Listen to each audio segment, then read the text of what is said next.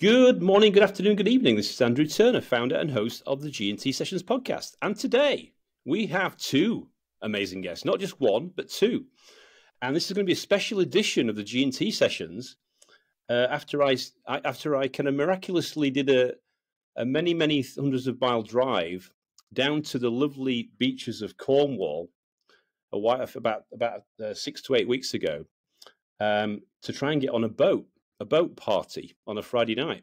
It only took me 12 hours to get there, but actually out the back of it, suddenly we're now involved in some kind of interesting events. So welcome, Niki, and welcome, Jonny. Thank you. Thanks for having me. And the reason we're getting together today on today's episode is because actually the great thing is about, we talk about on the G&T, so we talk about founders, we talk about, growth and technology with gifted and talented people. So we've got some great people on today's show. And for people that don't know you, Niki and Jonny, could you just maybe just introduce yourself, and we can get into the meat and two veg of the episode and why we're here today. Yeah, so my name's Niki Davies. I'm the director of Software Cornwall, and we're a not-for-profit membership organisation that serves the tech, digital and software community in Cornwall. And we do everything from run events like Out on the Beach, as Andrew knows, which includes an epic boat party, all the way down to running work experiences for local children so they can understand what it's like to work in a tech company. And a lot of this all comes down to us plugging the talent gap in Cornwall and helping local tech companies recruit. So we very much like to grow our own. And we are running the first Startup Cornwall event powered by Slush'D in Cornwall. I'm really excited to be bringing it to Niki on the 14th of September. Cool. I'm Jonny Clark. I'm a Liverpoolian, and I've done a lot of work in our tech sector up here. The first part of my career was spent in economic development, and this latter half has been working more hands-on with tech companies, so building my own tech business, investing in other tech companies, doing a lot of work with entrepreneurs, and in particular, I specialise in working with founders who come from non-commercial backgrounds, so nurses, teachers, people who don't have a corporate or traditional business experience. Right now, a lot of my focus is on a lot of the programs, and I'm a consultant in delivering, supporting my portfolio companies that I've angel invested in, and working with some of their partners on some not yet public behind the scenes work that's really cool. But the big thing that I'm talking a lot about at the minute is Liverpool Slush'D. So I'm the organizer of Liverpool Slush'D, and much like Niki, looking to put on an event, a landmark business event in Liverpool that leverages that brand and is a kind of North Star event for founders, investors, and other people engaged in the startup ecosystem across the Northwest and beyond. Cool. So so before we came on the episode, I mean, we talked about some analogies of great dual center events. So this is kind of like is this a tech founder like Live Aid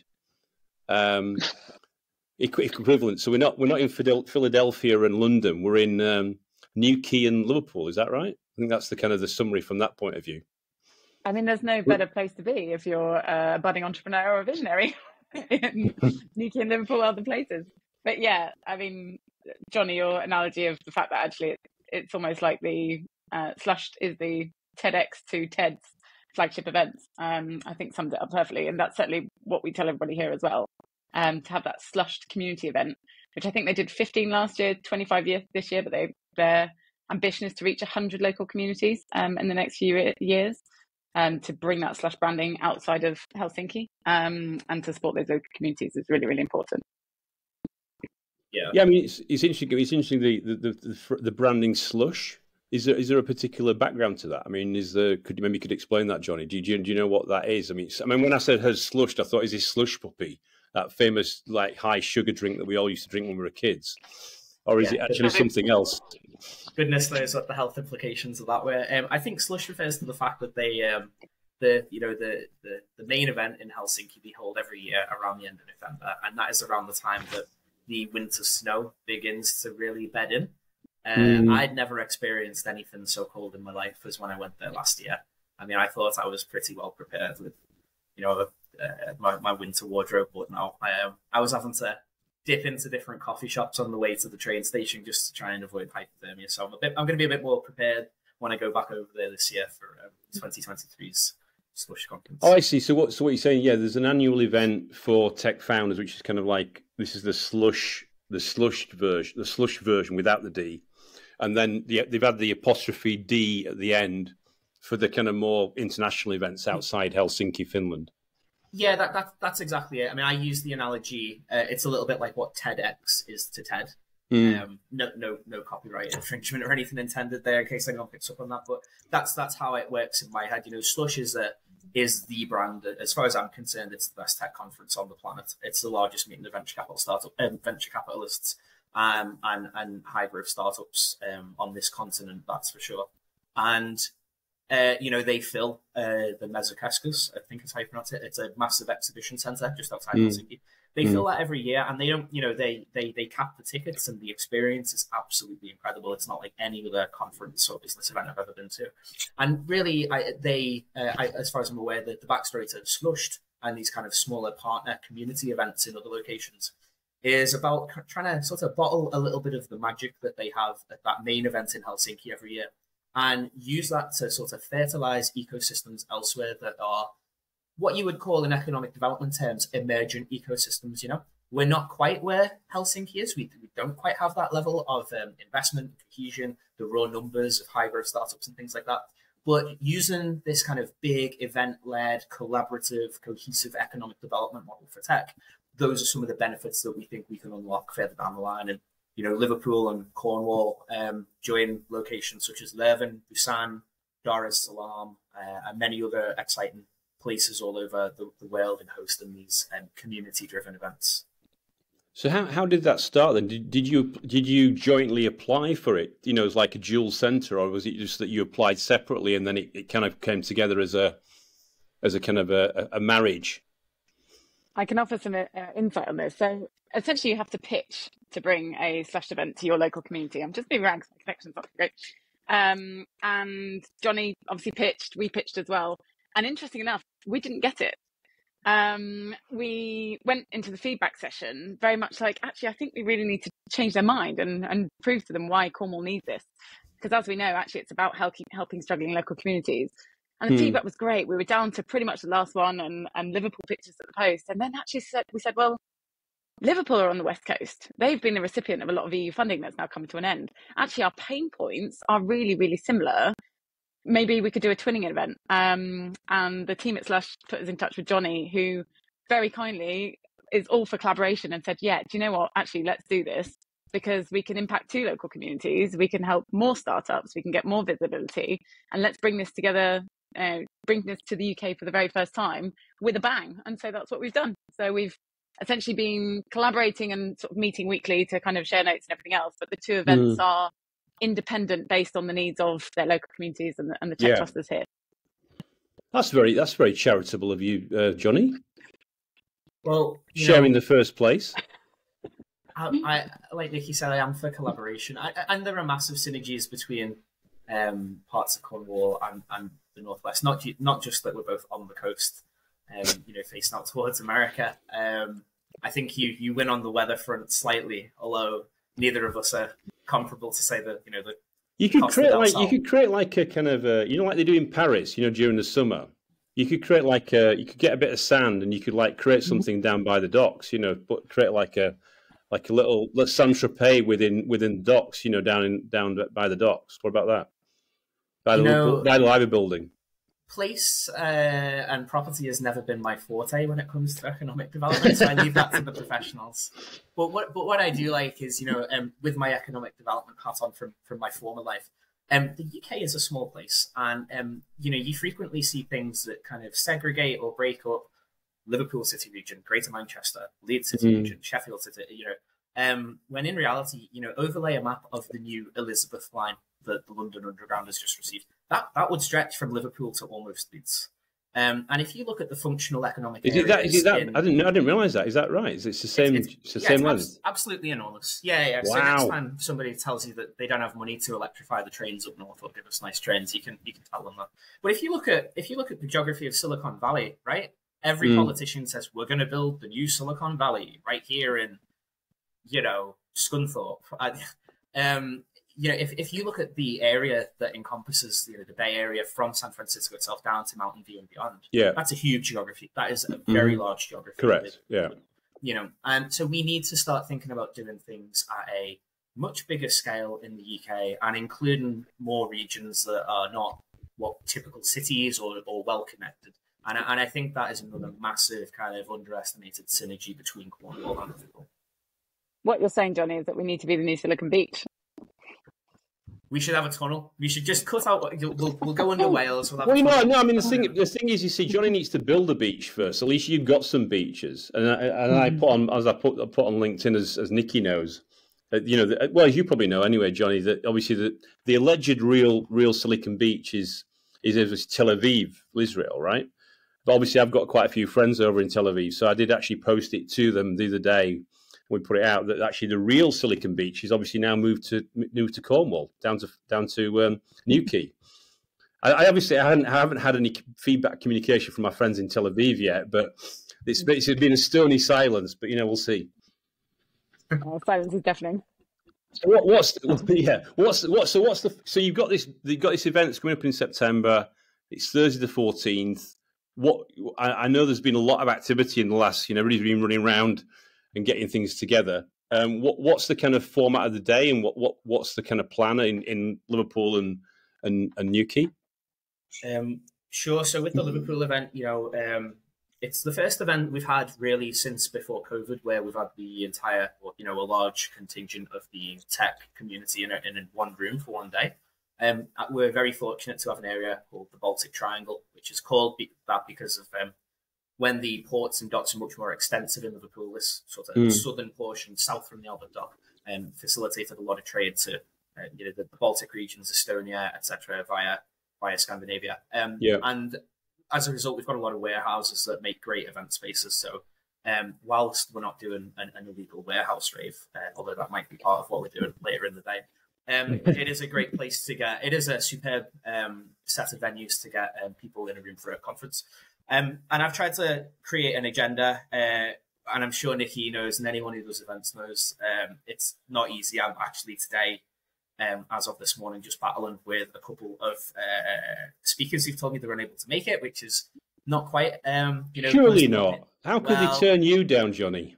I know. How dare they have bigger fists to fry, keeping their massive companies afloat? But these things happen. But on the whole, I've tried to facilitate an agenda which dives into all the things that I believe are important and useful in growing a tech startup. So we have sessions on raising pre-seed and seed. We have sessions about product development and technology. We have sessions about deep tech and spin-outs and commercialization, which is particularly important given that we're a large student university city with a research-intensive institution such as the University of Liverpool. So there's something in there for everyone. And, in true Liverpool style, we do end the day as well. We've got drinks and dancing from 6:30 until late. Courtesy of my friend Dan Chandler, who's a really well-respected DJ locally and has done a lot of clubs all over the world in Ibiza. So, it's going to be fun. I've tried to balance it so that there is genuinely useful stuff in there for people. They get a lot out of it, but also it's a fun occasion. I thought you were going to say you're all going to sing "You'll Never Walk Alone" or something at the end. But obviously, for the blues in the city, they won't sing, will they? I suppose that's the problem. I mean, they've got nothing to sing about, do they? So here we go. Oh, Ben. That's vicious. Okay. I'm not going to tell you what football team I support, but anyway, that's moving swiftly on. So, what's happening down in lovely Newquay? I mean, I know if you're going to be in a warehouse in Liverpool, obviously stroke rave kind of location, and then obviously down in Newquay, we're going to have a nightclub, I believe. Is that right? Yeah, so we're in Sailors nightclub in Niki, which has just had a £1.3 million makeover. And as Jonny knows, Slush is very much about the lights. It's very dark, it's very wintry, and they've spent about 300 grand on lighting and digital toys, which they, funnily enough, won't let us play with, but they are bringing in an engineer to handle it for us. But it has a really great space. So not only is it a multi-tier venue, it's got a huge terrace out the back that looks over the beach. So it's one of the best views in Newquay. So we're starting the day with a pitch competition. So we've got 3 judges, 1 VC and 2 angels that are going to judge the pitches. We had about 40 submissions. They've got to get it down to about 9. So I've got a panel working on that at the moment and trying to whittle those down. That's going to be sort of the first couple of hours in the morning, and then our keynote kicks off from about 11:30. And it's very much the talks throughout the day follow key points within the startup journey. So rather than sort of focusing on one particular type of tech, we're focusing on people and culture, market validation, market testing, fundraising, growth hacking, but also hearing other sides of the coin, not just the typical startup story. So yes, we may have had somebody exited, but there are also other ways to grow a business. So you can just make sales and grow a sustainable company that actually you might want to stay in, because we live in Cornwall and we have a lot of people customer funded. Indeed. So we have companies down here that people live here because actually they've got a great lifestyle and they want to create a really great place to work where you can be on the beach at 5 o'clock and not sort of burning the midnight oil. But also things like employee owned companies. There are other ways to create a sustainable business. And so just telling multiple sides of the coin is something we really want to help focus on, particularly as we've seen investment dip, and it's challenging to get investment in Cornwall because we really, really are on the edge. Not a lot of people passing the door around here. So to actually attract investment, we have to make an awful lot of noise, or we have to travel, and that's not very sustainable. So it's showing that there are other ways you can grow without investment, but that is just one way of fundraising. And then, as Jonny's touched on, there is an after party. So we'll be heading out to the terrace to barbecue and then back in, because we are in a nightclub. And they have closed their official club night for us that night, so we can bring in our own DJ and basically stay till late. Yeah, so they've given us the whole place. So are we going to fly? We're going to fly the DJ down from Liverpool to Niki, a bit like a Phil Collins kind of thing from Live Aid. When he flew over and played the drums. Is it something a bit like that? We're going to have full revenue festival. Just have the same lineup. It's just not very sustainable. So yeah, that's cool. That's cool. I mean, it's a really interesting format. It's a really interesting format, isn't it? It's. I mean, and this is the first. Just for clarity, this is the first time that Slush'D has come to the UK. Full stop. It's a worldwide first kind of thing, or a UK first.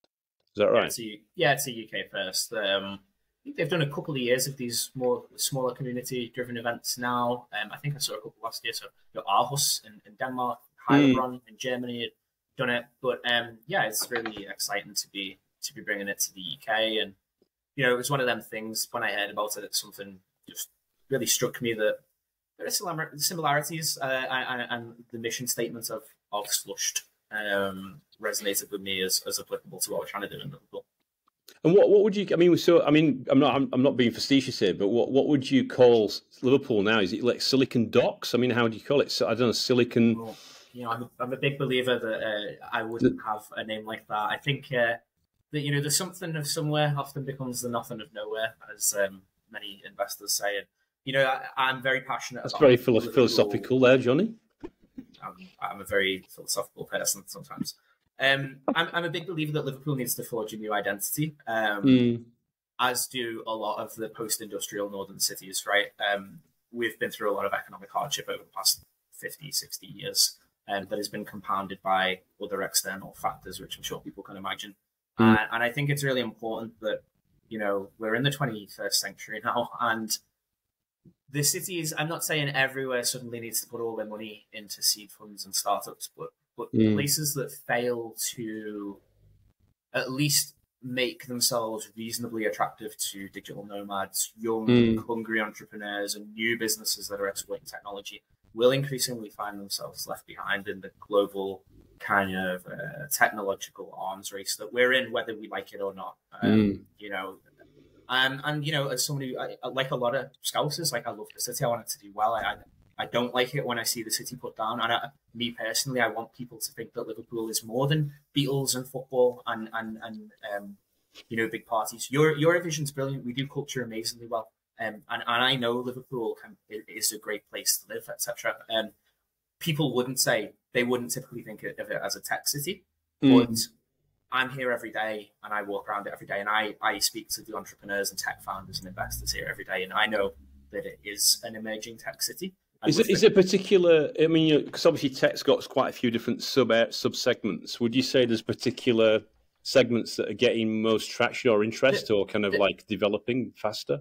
There are, and Mike, I don't like the public sector's fascination with categorization and clusters and strategies, and because they just all end up gathering dust, right? Okay, I'll just retract that question. We're very good. We have standouts we have a lot of standouts in health and life sciences, impact technology, using technology to achieve social good, elevate people out of socioeconomic hardship. And we have some real breakthrough ed tech companies and a lot of B2B SaaS as well. But don't at the end of the day, it's the people that make the businesses great and their ideas and creativity. And if there's one thing that I know Scousers have, it's creativity. Okay. Yeah, I mean, the reason I was asking was because obviously what you find, I've found in my travels from Silicon Valley to, Australia and Singapore and stuff like that, is that sometimes the geographic talent, orientates towards a certain type of sub-segment. So you get these kind of like specialization centers. So, but it sounds like you've got quite a broadening number of different areas that people are kind of embracing, which is great. There's actually a couple of, I was looking on your background actually, Jonny, there's a couple of companies I think you've invested in, so UHubs and Kinnico. So I've had both founders from those companies on my podcast as well. So Ash, Ali, and also Garry as well. So interesting. It's a small world, it certainly is. Anyway, just switching back to Niki, I mean, in terms of Startup Cornwall and Software Cornwall, what would be, if I was asking the same question, what are the kind of areas that you're seeing getting the most traction or interest, or people putting their investment in Cornwall? Any particular nuance, or is it across the board? Bit of both. So we obviously have a spaceport. So there's a space cluster building here. You may have seen there was a launch last year, which is really, really exciting for the Southwest. And that has helped kickstart a number of quite deep tech companies and a lot of sort of satellite based companies that are doing a lot of problem solving for the space sector themselves. So that's all based around Niki Airport, and there's a little hub building there. But also, given our geography, we have a huge marine cluster. And Cornwall, by the nature of the fact that we are, we have great weather and we have a lot of water, hopefully a lot of sun, but also a lot of rain. There's a lot around sustainability and clean tech. And I think just by nature, we've got the biggest cluster of B Corp companies in the country because people live here, want to protect the local environment. And not all of them are in tech, a couple of them are. There's a few in sort of media, some in digital, some in software as well. But then there's others in sort of cosmetics and products. And that's something I think Cornwall's really proud of, and something that we perhaps don't shout about enough. Everyone sees Cornwall as beaches and pasties because that's what they come here on holiday for. And those sort of hospitality, typical front-end jobs are 6 weeks of the year, when actually hospitality, even though everyone sort of discounts it as a sector, you need somebody to run the back-end engine to look after multiple accommodation or booking systems, e-commerce, all those sorts of things. We have a lot of retailers around here that are ultimately underpinned by really good software. And so there is a big software cluster here that is sort of supporting that ecosystem. And even at Software Cornwall, we represent around 80 member companies. But we don't have the scale of companies. So we don't have businesses that employ thousands and thousands of people here. And so most of our membership are sort of very small to medium. I'd say some of the medium-sized ones are sort of 15 to 20 people. And so often they are the companies that employ one person called operations, who are the only non-billable staff, and they do everything. And then the rest are sort of tech staff. So that can be really difficult to then try and innovate.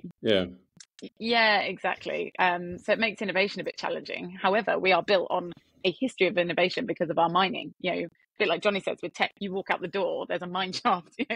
We are steeped in history of being able to build things and break things and innovate, and that really does come through with the Cornish culture. But people forget that there is a massive tech cluster here because we have a lot of people that want to live here, and we are so commutable from London, Manchester, and Edinburgh now, and even Portugal. You can be in Portugal within a couple of hours, and with our surf culture, it creates a real ideal scenario for those digital nomads and that purpose-driven sort of company culture.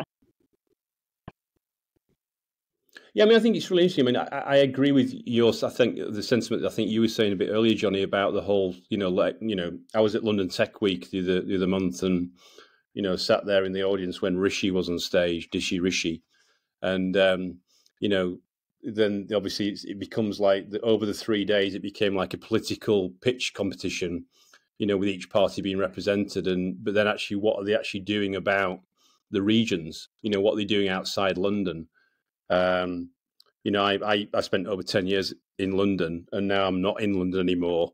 And, I think it's great what you're doing, because you're actually, putting these other locations on the map. And how do you, these kind of events that you're putting together, which is fantastic, is a way of amplifying the opportunity. You don't have to be in London to progress your great idea. And, you can attract talent to, it's not just about the work, it's actually the environment you create as well. So it's all credit to you, both of you, to push this forward. And I'm glad we could get you on the show to talk about it. I mean, in terms Jonny of actual follow-up, yeah, go on, sorry. I was just going to say, just like Jonny alluded earlier, that innovation, creativity, and that culture of doing things differently doesn't happen by accident. It takes somebody to actually go and bring those people together to actually create an event to do something like this. And I've worked with a number of sort of startups. I've worked in incubators where they think if they build a building and plonk a load of businesses in it, that they'll just start talking, and it doesn't work like that. You have to have somebody or a team of people in that building saying, right, there's coffee, let's just talk. I'm going to introduce you to this. You have to have those super connectors. Otherwise, it just doesn't work. You can't just put people in the place and expect you have to innovation work the room and work the corridors. Work the room and work the corridors. Yeah. And make the introductions and do a Jonny, collaborate. It makes such a difference when people just don't see competition, but actually collaboration. That is the key lesson in all of this. Yeah. Well, I wish you all the best. I know that obviously I'm kind of part of the process for Startup Cornwall. And I was actually going to say, I didn't realise it was actually on the same day. Otherwise, I would have been up in Liverpool on the Thursday and then come down to Niki on the Friday. But if it's doing a dual centre on the same day, might be a bit of a tall order, I think.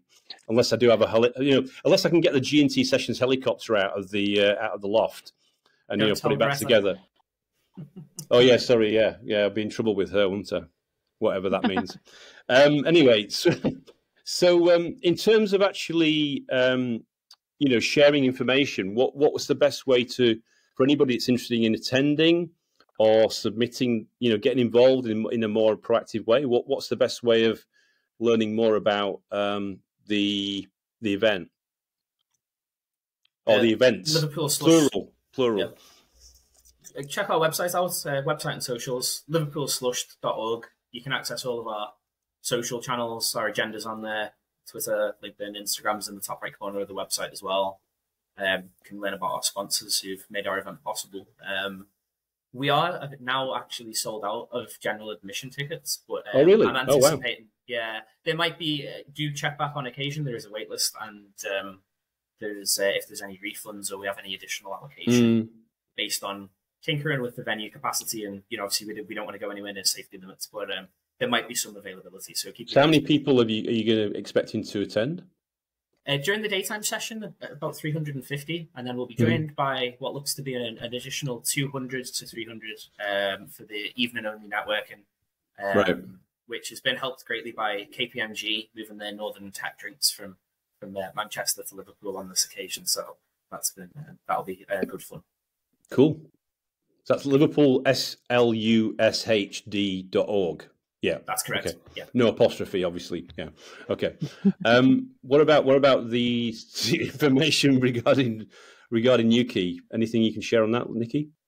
Yes. So web address startupcornwall.co.uk, and on all the relevant social media channels /startupcornwall will get you everything you need to know.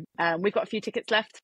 So yeah, grab them because they are going very quickly. We expect to sell out at around 300 people. So, and we're announcing speakers over the course of this week and next week. And it's one of the best lineups I've seen for an event in Cornwall. So we're really, really excited. So startupcornwall.co.uk. Cool. Fantastic. Well, all I can say is thank you for coming on the show. Thank you for coming on this special edition of the G&T Sessions podcast. And that was Niki Davies from Startup Cornwall and Jonny Clark from Liverpool Slush'D. Thanks and have a great day. Thank you. Bye. Thank you.